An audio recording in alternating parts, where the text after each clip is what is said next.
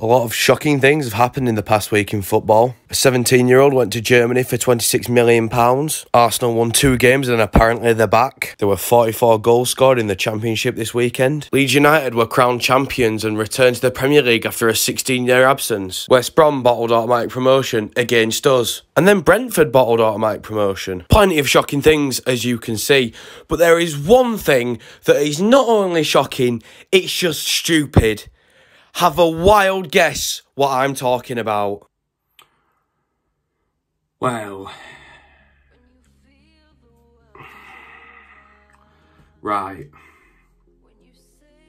First things first, for those who are wondering why you can't access the stream and rewatch it, because I deleted it, because I streamed from my phone, I had to upload it all from my phone and it wouldn't do it, so I had to delete it. Bit dumb, but pretty sure had I gone to upload another video on my phone, it wouldn't have let me, so in the long run it's probably the better option here. So next time I stream, I'll just get a face cam and do it that way through my computer. I didn't even do a reaction to West Brom, apologies, but I went out straight after the game, as I said on the stream, and then I was away Saturday and Sunday. Great game in my opinion. You know, it's 2-0 if the refs don't mess up there, and it's just sod's law that they would mess up for us, like they always do, a lot of the time anyways, for the most part. So I thought we played quite well. Questionable lineup in my opinion, but we came through in the end, and Emil grabbing that good finish, and I was buzzing to see that. So now that the happy stuff's out of the way, we can talk about what ruined my day yesterday. Just sat there having a nice meal at a nice place, not thinking about town at all. We're well, mathematically not, but we're pretty much safe. No worries in the world. Then I get a text. Have you seen this? Is this a sick joke? Now, what I saw was that Cowleys had been sacked. I thought it was a wind-up at first. Can you please tell me, honestly, how you can hire someone to do a job, they do the job, then sack them? Please, someone try and, like, reason with me in the comments, in DMs, whatever. Why has this happened? Because I am lost. Sievert, right, so timeline. Sievert was doing bad, couldn't get a win. Sievert got sacked. Hudson, Cowleys appointed, better. Well, no, wrong. Slow start, win at Stoke, win at Hull. Go on that win run where we beat Brentford, lose at Preston, lose a couple of games, beat Bristol and Charlton, lose to Leeds, lockdown, sacked. What is the thought process behind that? Keeps us up, gets sacked. Now, there are plenty of rumours circulating on Twitter and Facebook and Instagram, all of which I've been very active on in the past 2 days because of this happening. One of them is that Cowleys were speaking to Bristol, and that's why they got rid of them. Seems a bit far-fetched, but it's a possibility. One of them was that Phil didn't want them to be in control of transfers, so he lied sort of under the carpet to appoint them, then sack them. I don't know whether I trust Phil or not yet as a chairman, but that does sound like a likely option based on our sort of methods as a club. We don't like to spend money, so Cowleys would have liked to spend some, and he'd have probably got told no and kicked straight out the door, if I know this club correctly, and unfortunately I do. Don't get me wrong, I love this club to bits, but over the past couple of months they've really boiled my blood. So, anyway, Cowleys sacked. I mean, oh, it's just so stupid. Forgive me if I go in and out of craziness over this. I still can't believe it. It's stupid. So yeah, that happened.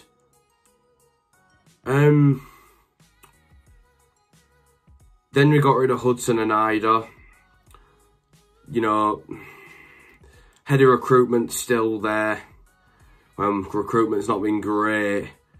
There's a lot of things that you've got to question, really, that's gone on in the past 2 days. No one can get their head around this Cowleys thing, and I still can't at the end of the day. It is stupid that you sack someone that's doing, you know, bits for a club. And that's why I kind of think the reasoning for it was that he wanted to do transfers that the board were not ready to do. That's the only sort of scenario I can imagine. Like, they're all possibilities, don't get me wrong, but at the moment in time, that's all I'm seeing. I'm just seeing it happening like this. I'm saying, Cowleys going, yeah, so we need some money. We want to sign some people. Got a couple of lads at Lincoln that I know would do a job in this squad. What do you think? And then someone said, no, we want to make the decisions around here. We want to sign another Mbenza or Diakabe for 22 million. Whereas, although you, Danny, could have some, you know, good suggestions, we don't care about that. We just want to buy some random French guy that's played in Ligue 2 and never seen the style of English football before. We think he'd be a real fit for the club, sort of thing. That's what I'm seeing. That's the only sort of writing on the wall that I'm sort of picturing here. But I don't know what's gone on. Like I said, I could be right. But I swear, if we get a head coach and not a manager, so where the board's making all the decisions about the players, we've seen how bad that goes. The only good thing to come out of our second Prem season was Bakuna. And you know, even then, is Bakuna worth it for the amount of bad players we got for it? Bakuna was 1 million and then Mbenza and Diakabe were 22 for the pair of them. And Bakuna's easily double the player, double the player compared to both of them. So, it's just a mess at the moment. I can't get my head around it. No one can. I mean, it really comes to the point where we can't really, if we don't laugh, we would cry. The point where people are putting on Twitter, is Terry the Terrier next? You know, place your bets now, because Terry the Terrier is like 5-1 to get sacked. That's really how comical our club has become.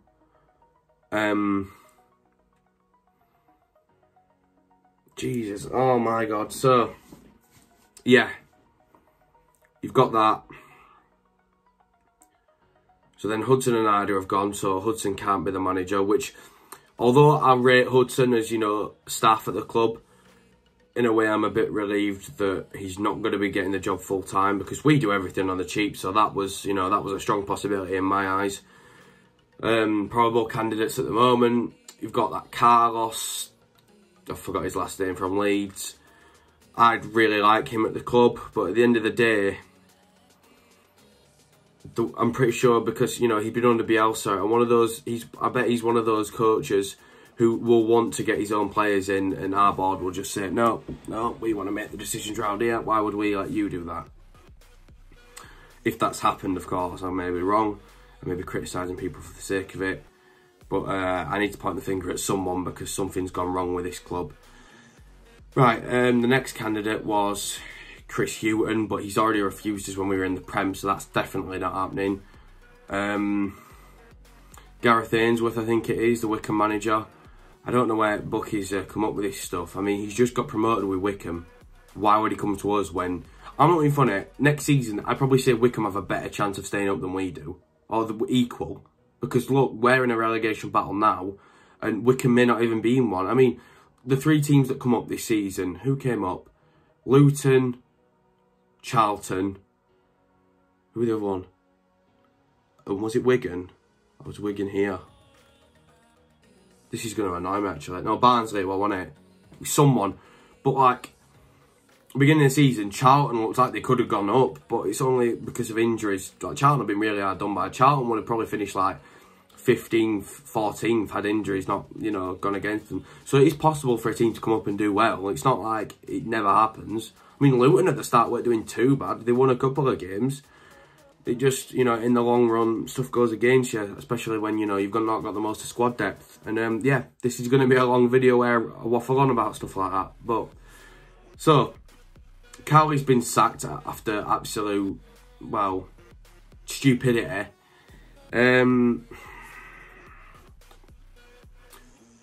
Who do I? Let's go on about who I don't want. Like, I don't want Ainsworth. I don't think he's proven in this league, so you don't go for someone like that. Yeah, Cowleys weren't proven, but how many? It's like people, like when someone corrects me about that. It's like how many like good eggs are you gonna get from like gambling? It's like, okay, Cowleys are one in a few. You're not gonna get a manager to come from League One and Championship and hit the ground running like Cowleys did every time. It's all chance and luck. I don't want Sol Campbell anywhere near that job. I've seen rumours. I don't want it to happen. He couldn't cut it at Southend, so for me, he's not cutting it at Huddersfield.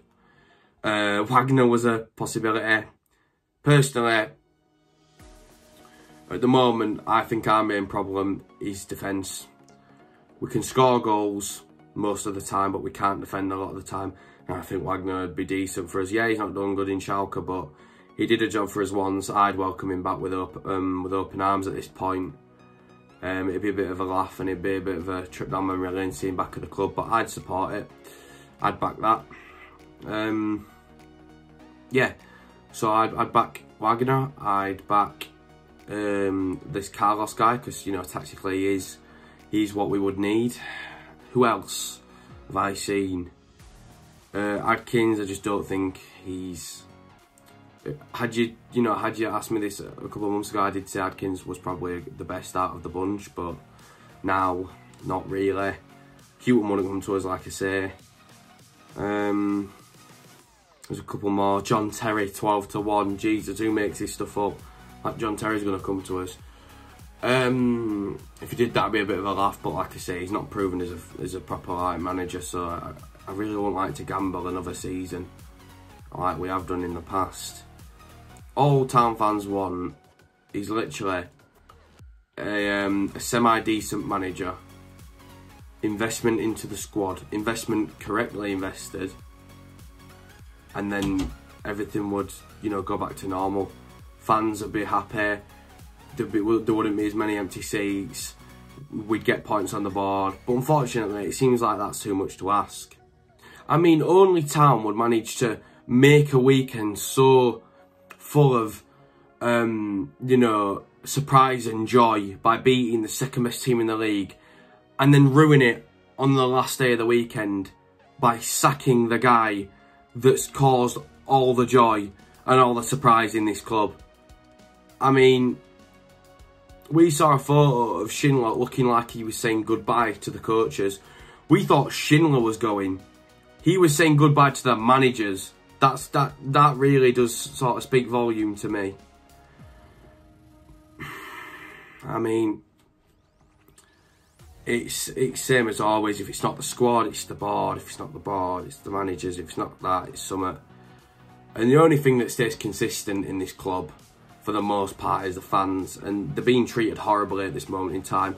People are threatening not to renew. Do I blame them? No. Does that make them any less of a fan? No, it doesn't. Personally, each to their own. I have renewed because, you know, I really enjoy watching the game. Not to say that you who are not renewing don't, but, you know, it's just something I just couldn't imagine not doing. You know, ever since I got my season ticket, I've had no thought in my mind of ever getting rid of it.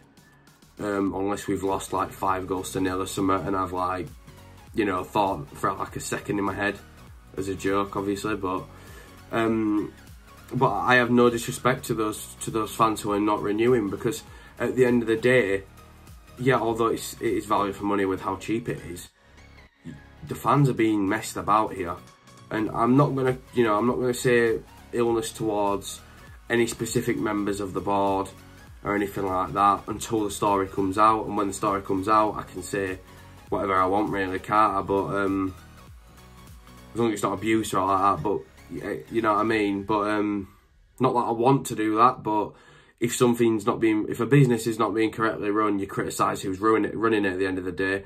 That's not in any way, you know, a dig at Phil or anyone in the board. I'm just using a sort of business hierarchy example of that. But I mean, who on earth sacks the guy that gets you, like gets you another year in the Championship? We thought we were off to Blackpool and Plymouth away in a midweek. And we might actually survive another season to go to places like Villa, Norwich, Bournemouth if they come down, or Watford or whatever. And that's possible because of Cowleys and what they've done with minimal investment. So at the end of the day, if Cowleys can do that with minimal investment, they're not going to find many other people that are going to be able to replicate that or do better with little to no investment again.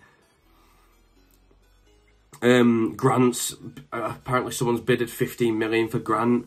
I'm just not having it anymore. We're not getting robbed like that again. I'm sorry, but no. Billing 15 million was a fair price. In fact, that was robbery on Bournemouth, if anything. But Grant 15 million, it's 22.5 at least in today's market with his age and with his quality. It's a bad team, I must add. Like, you look at Mitrovic, Watkins, Benrahma, you look at all their goal and assist tallies, but they're playing for the best of the best. Grant has got this by playing for one of the worst, and you're gonna question his record. Yeah, he's gone quiet the past few games, but you cannot question a season by a striker that's done so well in his first year in the Championship. But yeah, I'm shocked, and usually I'd rant, you know, to a camera in a room by myself like I do in some videos, but I just don't have the energy anymore. Like, town is just, it's just such a stressful thing, and each to their own. Like, yeah, no disrespect to anyone who supports a better team than Town, but there was a video of a Hull City fan, a kid, going around on Twitter a couple of weeks ago, and the kid spoke nothing but facts.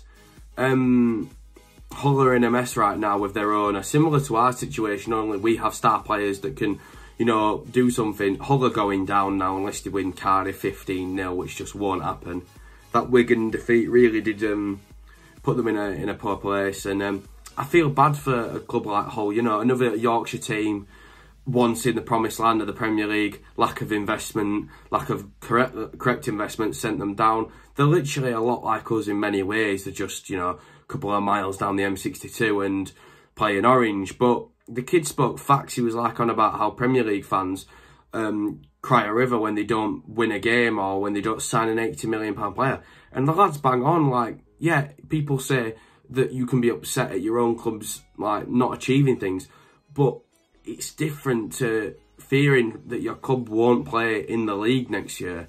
That's completely different. Like, not signing a £90 million striker, you will feel a lot more hurt as a football fan if you are told that your team may be playing in League One next year than that, obviously.